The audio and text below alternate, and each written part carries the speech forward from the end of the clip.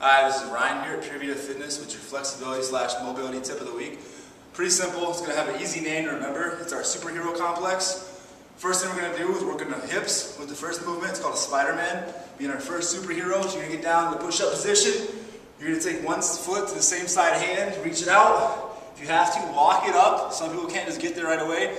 Take your hand, push it on the out, push your knee to the outside.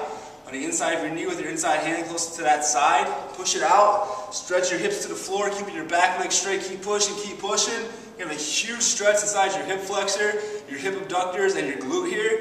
You're going to continue to push for about 30 seconds. Come back to position. Switch sides. Same thing on the other side. Okay, that's our first superhero. That's a Spider-Man. Now we got to finish it off with our next and favorite superhero, Superman. We're going to go down our stomach, arms and legs are straight. We're going to reach up as high as we can. Continue to keep reaching for about 15 to 30 seconds. We're going to open up our thoracic and lumbar spine. Keep reaching, you're going to get higher and higher. And then finally relax after about 15 to 30 seconds there. So again, we've got your Spider-Man. First one we did, Superman.